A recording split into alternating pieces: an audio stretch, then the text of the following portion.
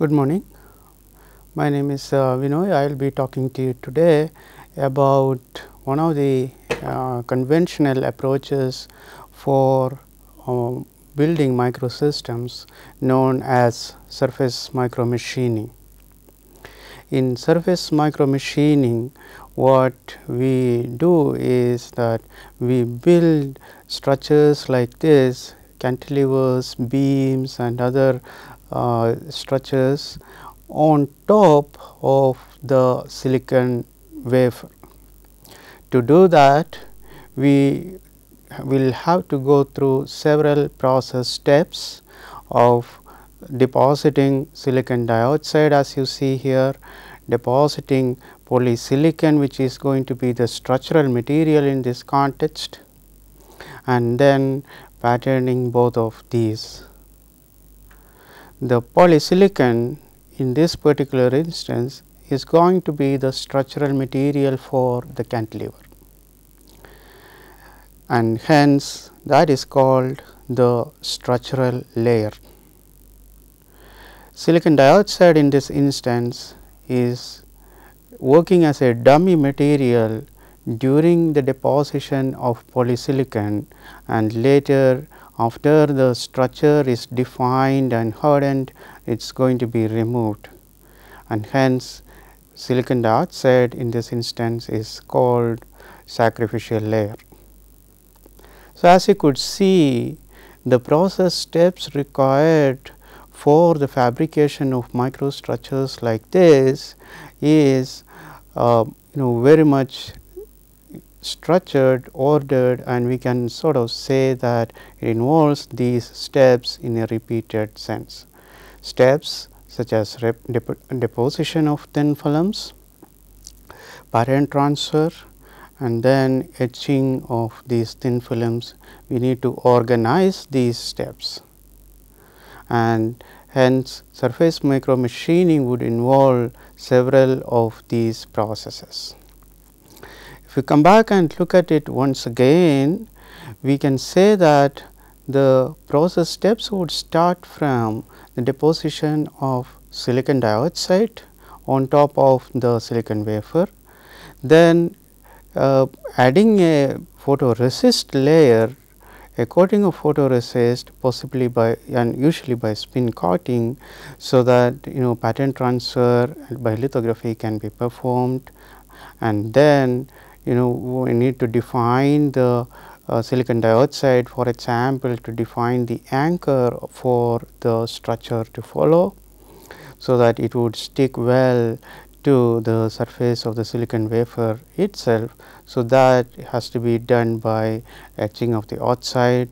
Further on, the structure itself will have to be deposited, and it has to be hardened to a certain extent, and then we need to etch so that it takes the shape.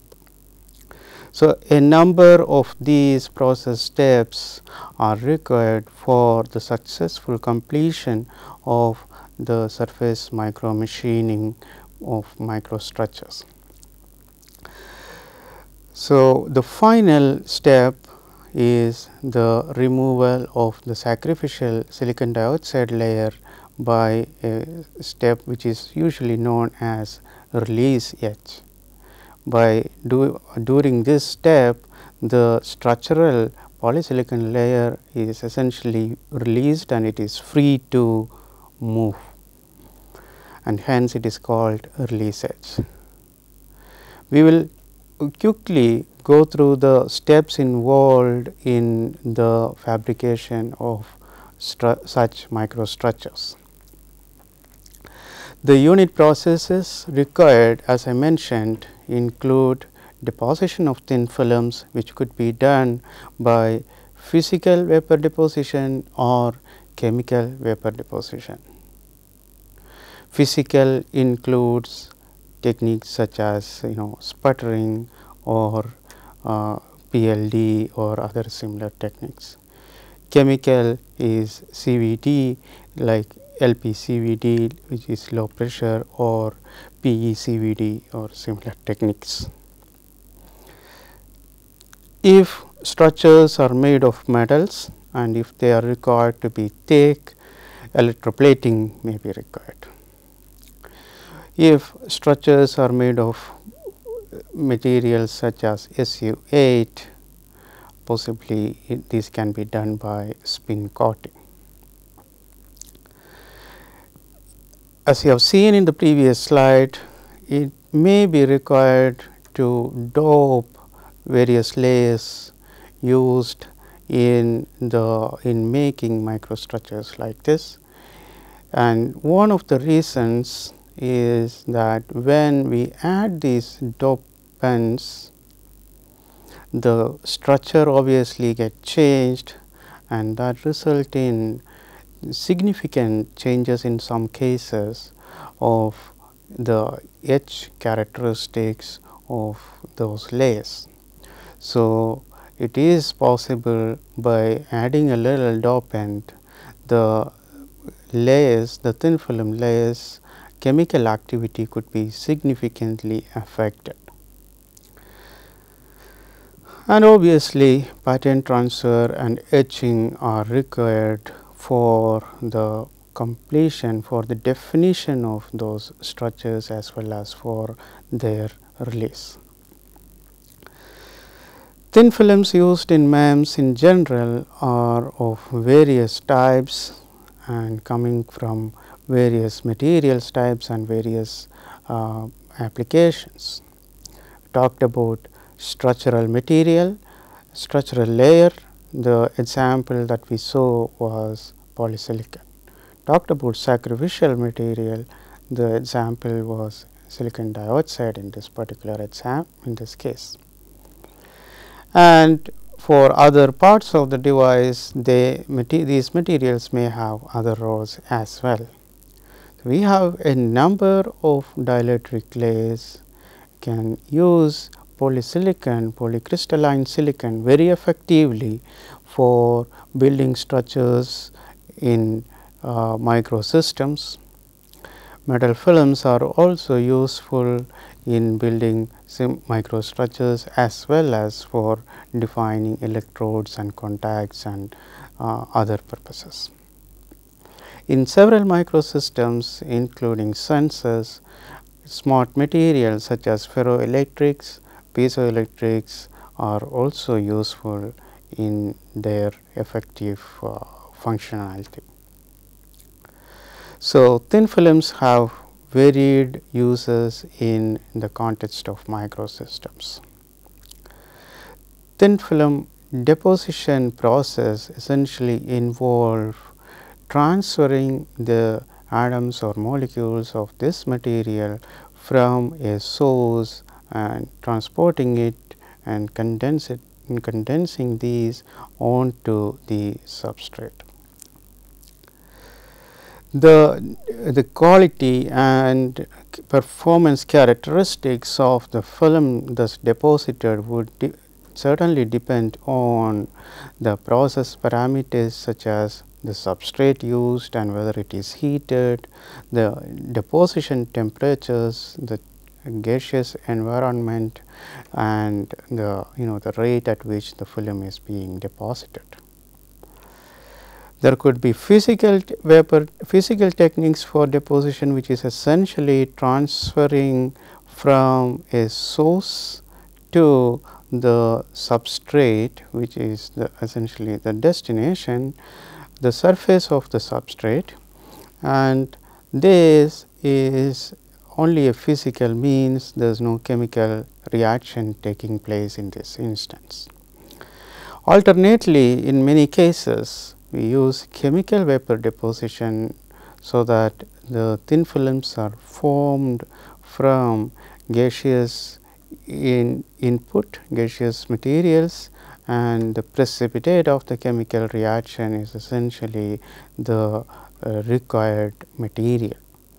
So, what we need to ensure in both these cases is that the required process conditions are maintained and optimized so that a smooth and continuous film of uniform thickness and required thickness can be formed for the applications in hand. One of the common example for physical vapor deposition is known as sputtering.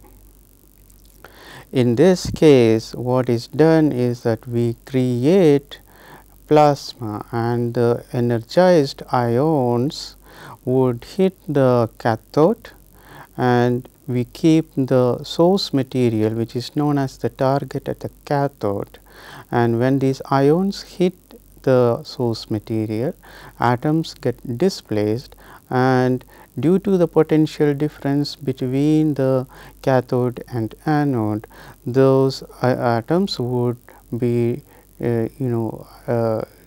attracted towards the wafer kept at the anode.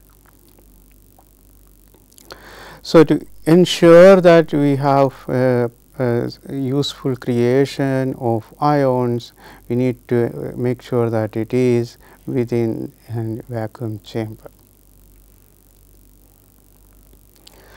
and the film is will essentially grow on the wafer.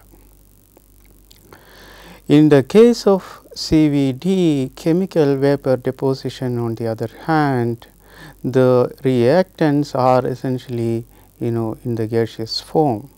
Obviously, when it is in the gaseous form, it is easier to control their purity under various factors, and hence the films formed by CVD are usually superior in quality. So, in CVD, we need to carry these reactants and make sure that the reactions take place, and the products of those reactions would stick to the surface and grow as a film. So, to do that, they have to adhere to the surface, as well as the byproducts of the reaction should be in the gaseous form, and they should be taken out. So, the inlet, and there are a number of wafers, and we have to ensure the process conditions, including temperature, pressure, etc., are maintained, and the products of the reaction goes out. There are several variants of chemical vapor deposition. Quite often we talk about PECVD or LPCVD in the context of microsystems. Many of the silicon compounds, such as silicon dioxide and silicon nitride, can be formed by using LPCVD. In LPCVD, we use silane and oxygen, and you keep maintain the temperatures at obviously at the low pressure, and to form the oxide film. It is also possible to use dichlorosilane to form silicon dioxide film. There are ways of getting silicon nitride either by LPCVD or PECVD. In this, here what we see is an example in which silicon nitride is formed from dichlorosilane at 800 degrees centigrade. So, it is possible to form silicon compounds starting from different materials using LPCVD techniques. It is also possible to form the polycrystalline silicon required for the structural material by LPCVD technique. Polycrystalline silicon, or which is usually known as polysilicon, comprises of small crystallites of silicon and with grain boundaries. So, it is not a single crystal silicon from one end to the other. There are these grain boundaries of which are essentially sort of defects in the crystal structure. This is a very useful material in MEMS, as we have seen in the previous example. It is a good material for forming structures, and these structures can be, the conductivity of these structures can be controlled by doping the silicon. So, in a sense, we do not necessarily need to add another metal layer for forming electrodes on these layers. So, by doping polysilicon, that itself would work as a useful electrode in many practical applications. Obviously, polysilicon is also used in MOSFETs and other CMOS technologies for various applications, and poly can form a good ohmic contact with silicon and is easy to pattern and has various applications.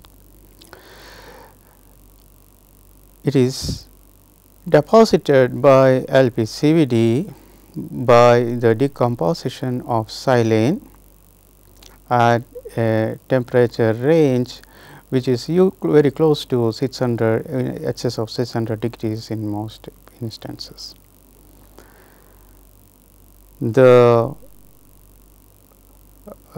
is the most common process for the deposition of polysilicon for these applications. In order to pattern these materials, usually lithography is used. Lithography consists of several process steps.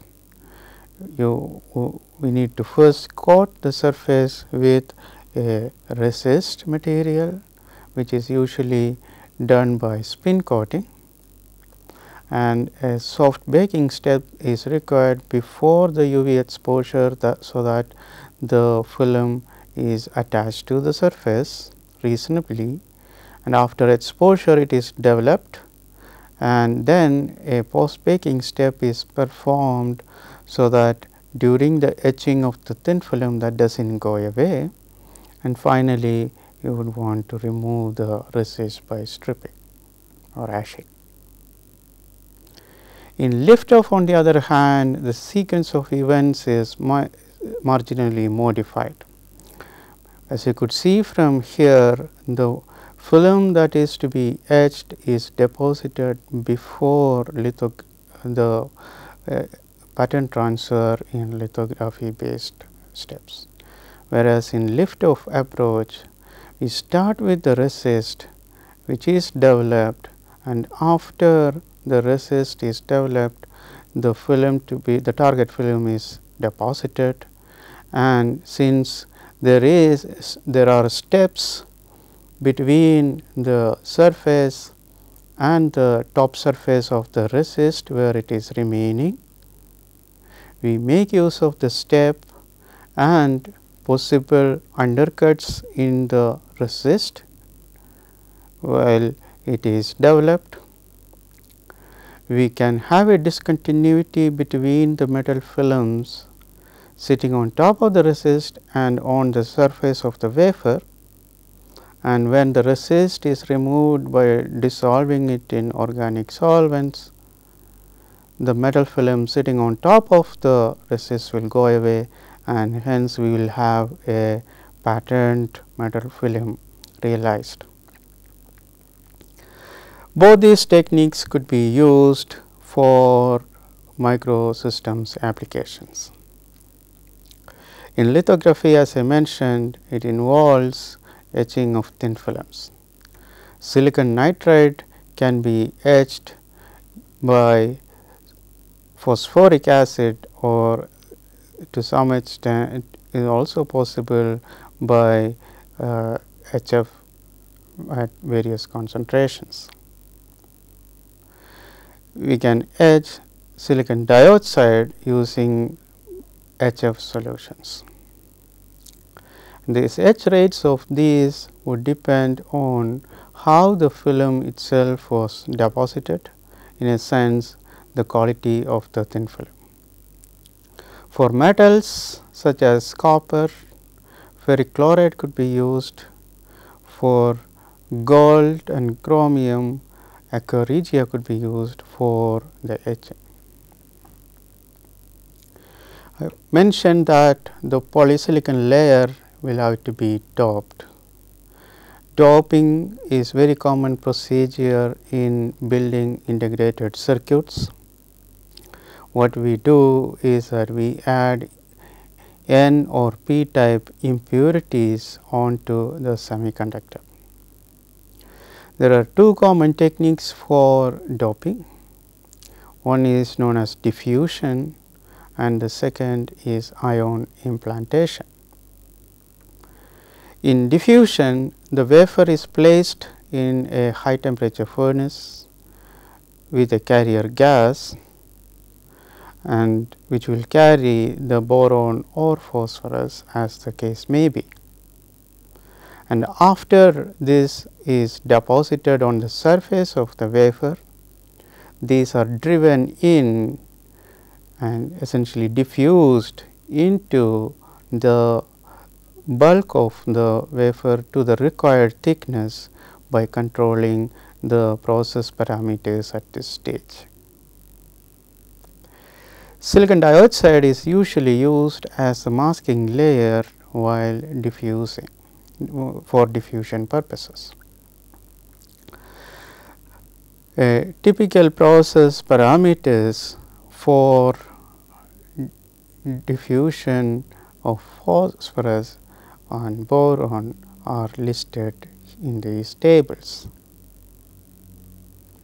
As you could see, the source material would be in the form of a disc and we carry nitrogen, we use nitrogen carrier gas in both these cases.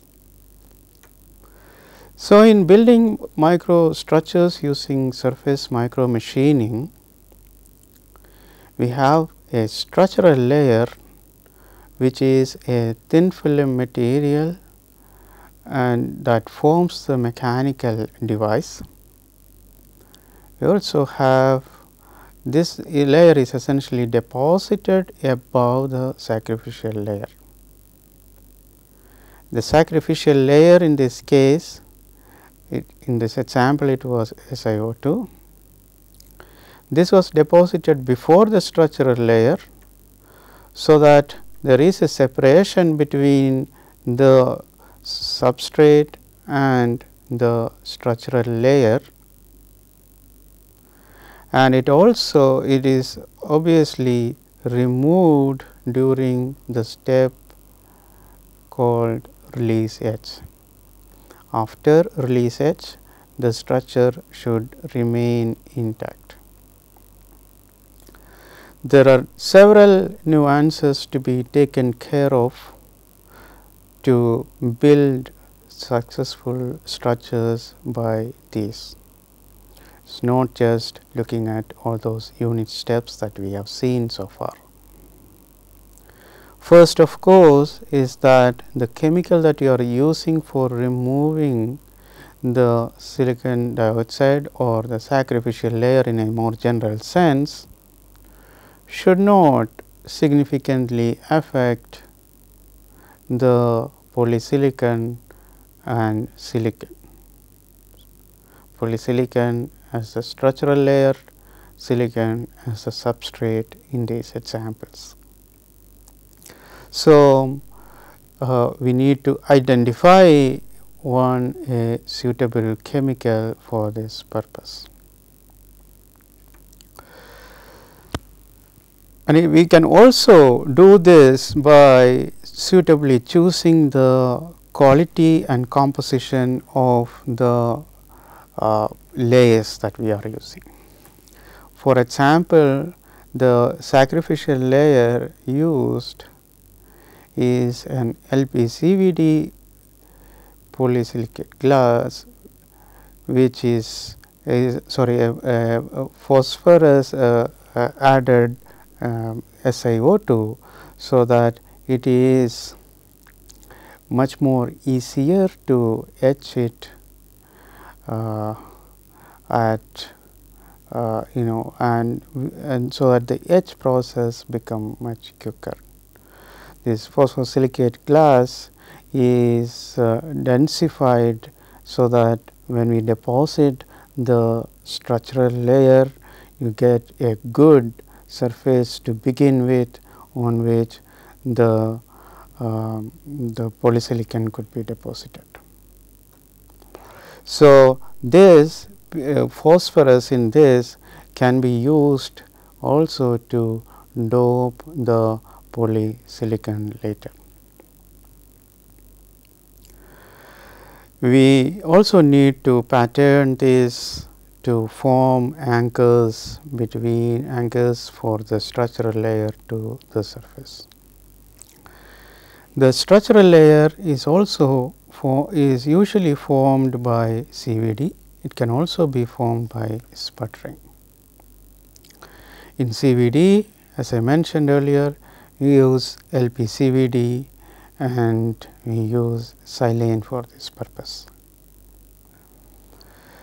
To make the structure conductive, these dopants are introduced, and that makes the polysilicon conductive, and hence it can work as electrode by itself.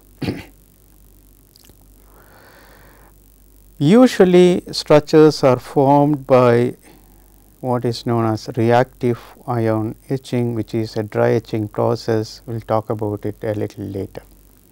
It is also possible to form these by various etching techniques. And finally, the spacer material, which is the sacrificial layer, is to be removed. And you should remember that this layer is in fact below the structural layer, and hence a lot of care has to be taken in doing this etching. The phosphosilicate glass used in this instance could be removed using buffered etch-up, and to shorten the etch time, what we normally do is that when there are large area structures, we provide extra holes on the structural layer so that the etch becomes faster. And obviously, if the thickness of this layer is higher, the etch rate would be faster. The reason obviously is that the reagents can go through far more easily when there is higher gap between the structural layer and the substrate material. The material pairs used for the sacrificial and structural layer have to be chosen, as I mentioned, based on chemistry and based on their other properties. Poly-SiO2 pair that we have discussed about is a very good combination for many applications. You also see examples in which silicon nitride and polysilicon are used. In this particular case, nitride is used as the structural layer and polysilicon as the sacrificial layer. You can also see tungsten or polyimide or other metallic films used as the structural layer.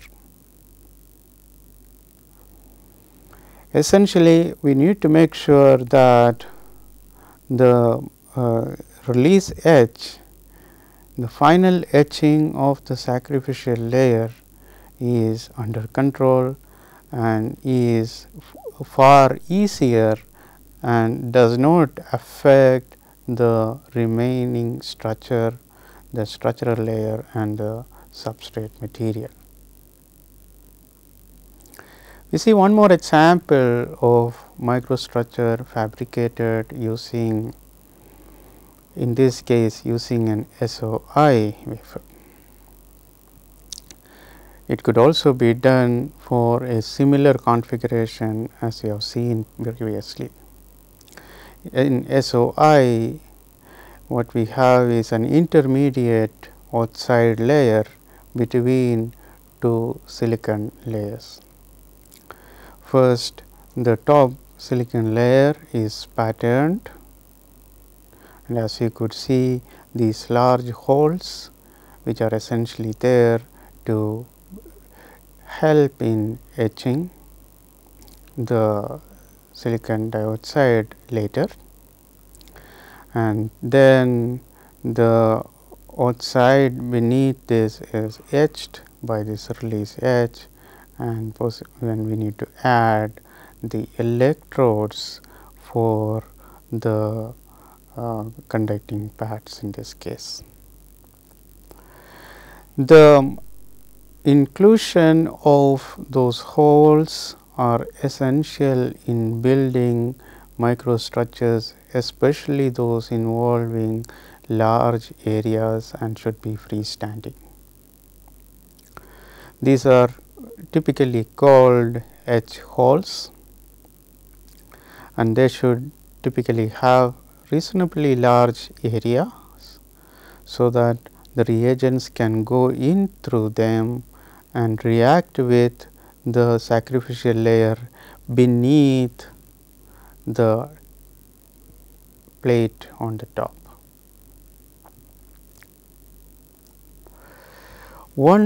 Another critical aspect that should be looked at in choosing the pairs of materials is the stress in thin film. Stress is developed due to mismatch of thermal expansion coefficients of these films. Can also be caused due to non-uniform deformation of these layers or impurities or by the growth process by itself. Can cause film cracking, delamination or even formation of voids. There are some interesting special cases in thin films technology, which for example, in aluminum films are usually stress free. So, the stress that is developed in the films can in fact bend the structures significantly. It can also cause delamination or peeling off of films. So, this has to be engineered properly during the deposition process, so that the structures would remain intact, especially after releasing. Another important aspect in the context of building microstructures by surface micromachining is known as stitching.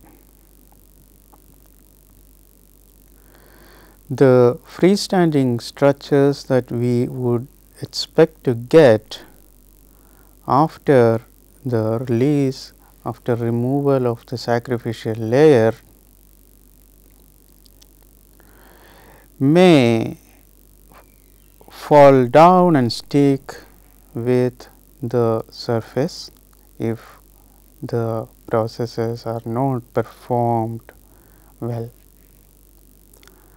The reason is that when we etch the silicon dioxide in chemicals,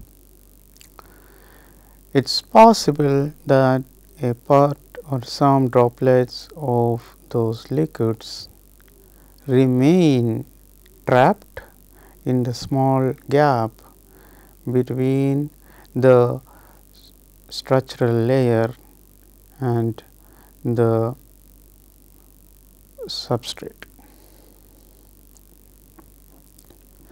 When we try to dry them, what happens is, from the surface of this bubble or these drops, atoms or molecules go away, but due to the surface tension and the adhesion between the water and the structures, the drop would remain attached to both top and bottom surfaces. On top of the drop is the structural layer, below the drop is the substrate by itself. So, as we continue to heat, the drop size would of course shrink down, but what would happen is that when it becomes very small and not high enough, it pulls in the structure because of the adhesion force between the drop and the structure. Eventually, the drop may go away if you heat, but by that time the structure would have come in perfect contact with the substrate itself. Then what would happen? What we have is are two very smooth surfaces in continuous contact.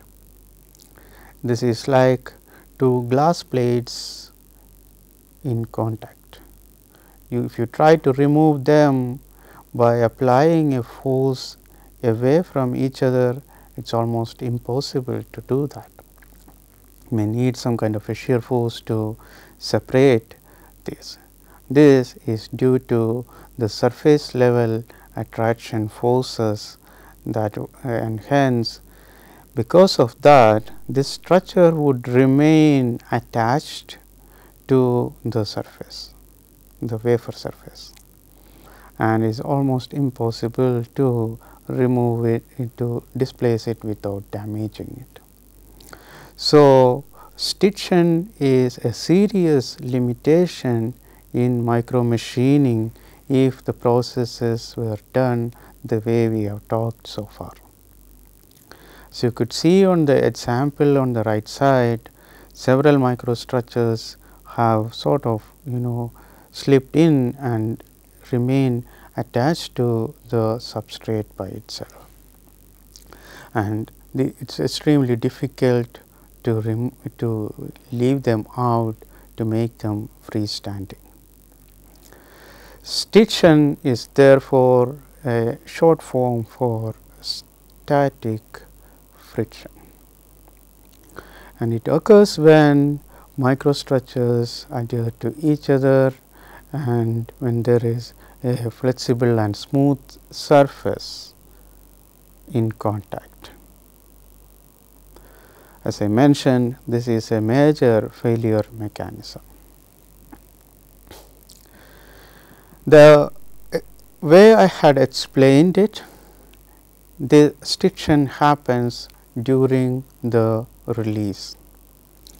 It is also possible that these conditions are met during the operation of the microstructure. That is called the in-use stitching. It can happen due to electrostatic forces or mechanical shocks. When you have electrostatic relays, for example, an RF switch, there are electrodes, and when you apply a potential due to the electrostatic force, the top electrode would come in contact with the bottom, and if care is not taken, these may stick. This can also happen in devices such as accelerometers due to mechanical shocks.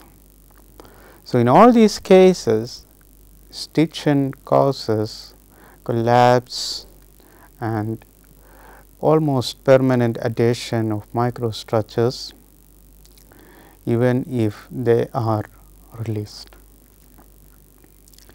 It is also shown in the images here when beam is not released properly in terms of profiler pitches or in terms of SEM pitches. Also can also happen that some parts of the device would have come up all right, but others may fail due to stitching. There are several approaches to avoid stitching in surface micromachining. One of the simple ways is to prevent having smooth surface contact.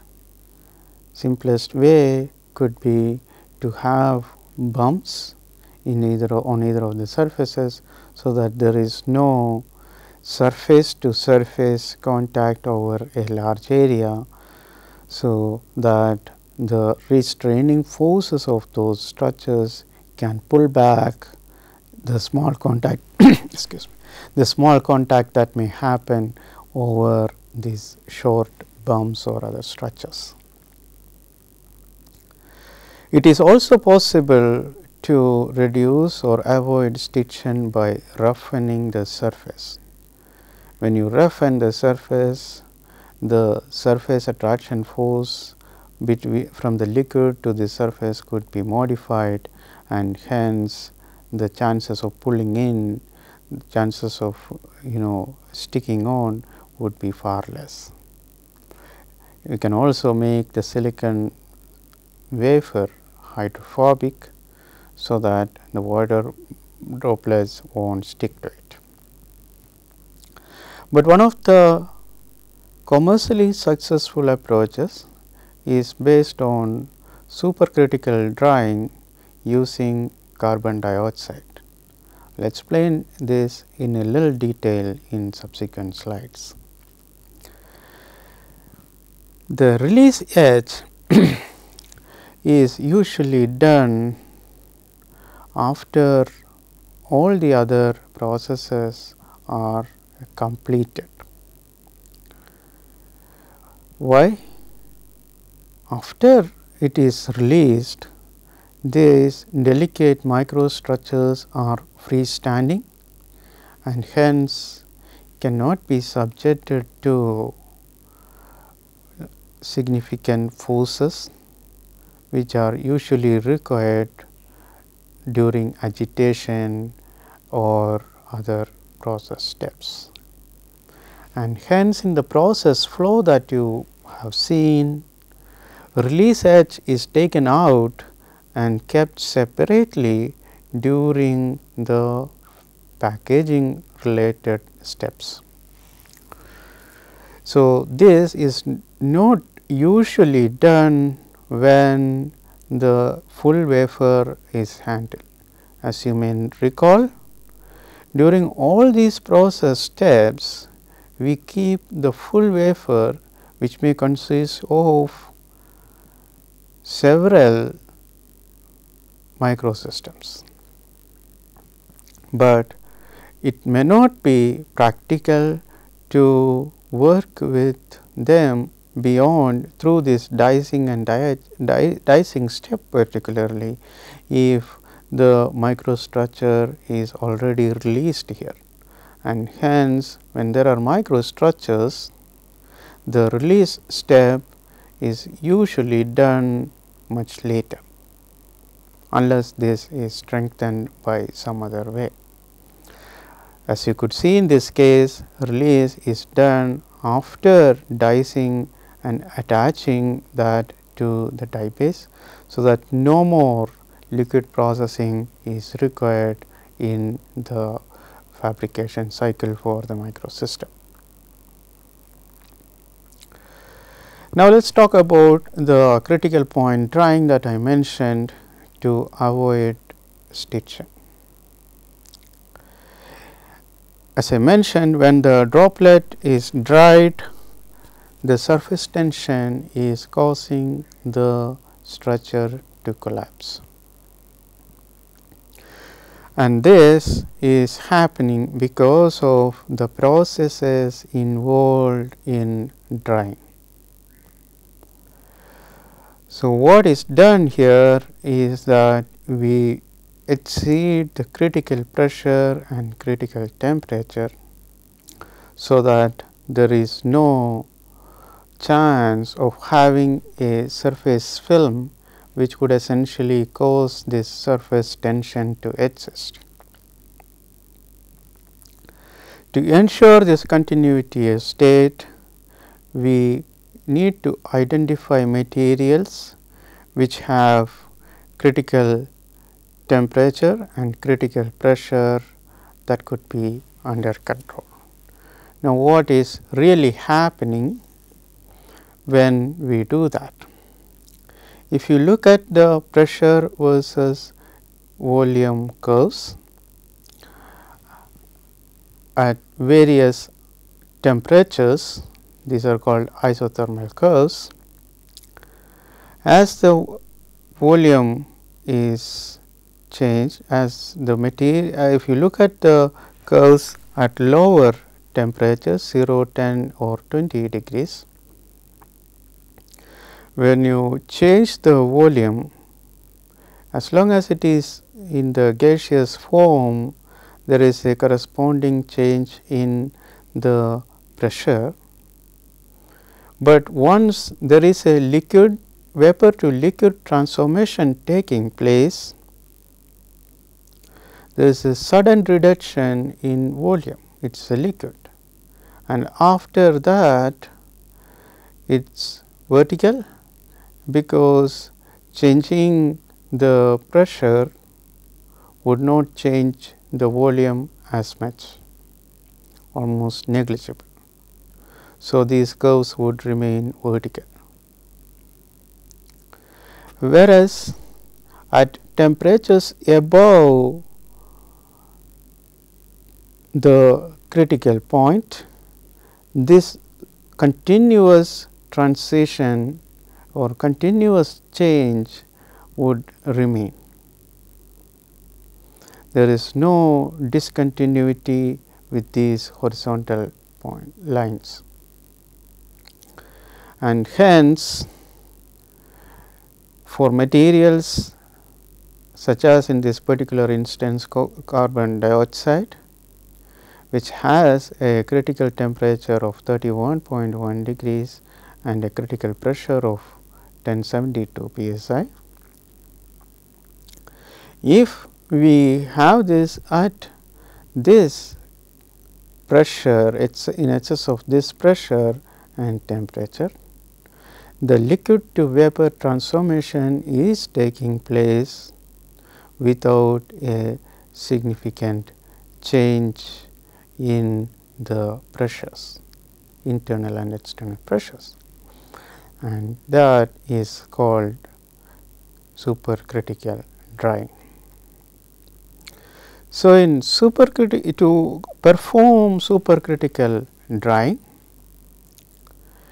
we have this, after this HFH, the structure is cleaned by rinsing in DI water, and it is exchanged with methanol by several steps.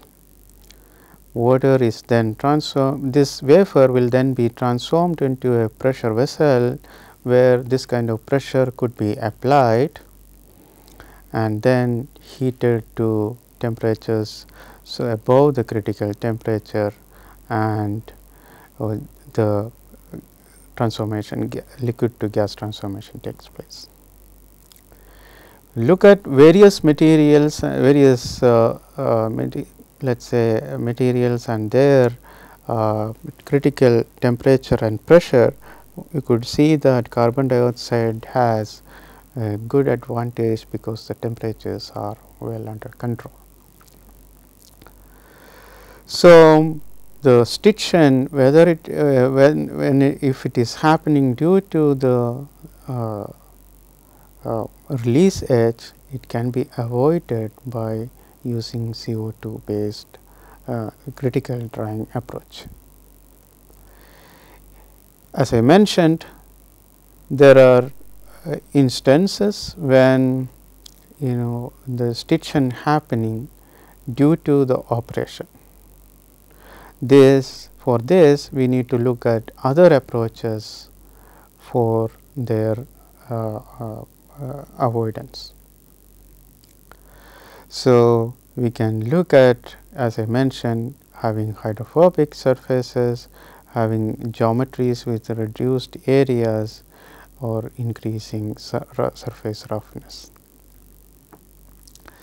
Several interesting looking complex microstructures can be formed by surface micromachining. As I mentioned earlier, dry etching techniques are important for their successful completion. But you should also note that the vertical dimension, the thickness of these structures are far less compared to the overall area of the geometry that you have here. You note that in sputtering, we have these ions hitting the target kept at the cathode, which displaces the atoms. We can make use of this in the plasma environment. We can make use of this to keep our substrate over here and remove material from this, and that is what is done in dry etching. In reactive ion etching, we also make sure that the ions that are formed are also reactive, so that we can bring in the selectivity aspect. It does not remove from everywhere on the wafer surface, it would only remove from parts that you would actually want. So, a selective etching is possible by what is known as reactive ion etching. So, these etchant species that are formed would go through and displace the atoms, and hence we effectively get a etching. And notice that in this step there are no liquids used. So, there is no question of stitching and associated problems. Hence, reactive ion etching is popular. Various materials can be etched by suitably choosing the etch chemistry, the gases present within the plasma, so that the ions go and displace the required material from the surface of the wafer. These microstructures formed by surface micromachining can be integrated on wafer with electronics. It can be done by first building the electronics, or in some cases it could also be done by first building the microstructure. The process compatibility becomes critical in deciding in choosing the order in which these process steps are performed. It is also possible in many instances to have the MEMS alone in one chip, one die, and the electronics separately in another die, and these are packaged within what is called a multi-chip module. But in both cases, in these cases, as you could see, the vertical dimension is usually very small, and when you really want to have large vertical structures, we would need to look at wafer bonding and other approaches for the completion of micro devices. These will be discussed in other lectures. One more approach which is even more popular than surface micromachining is known as bulk micromachining. In bulk micromachining, we can build cavities, or in other words diaphragms or membranes, or channels, or cantilevers above large cavities, or tips. These will be discussed in a separate lecture. It is also possible to build high aspect ratio microstructures by using, as I mentioned, wafer bonding techniques. There are several other techniques based on silicon. There are also several molding based techniques, especially for polymeric microsystems. It is also possible to use low temperature copper ceramics to build microsystems. These will be again discussed in another lecture. So, I would like to conclude by saying that several microstructures, simple and even very complicated looking, can be fabricated using surface micromachining processes. It consists of several process steps, usually involving multiple material layers, and we will see many of the other techniques in subsequent lectures. Thank you very much.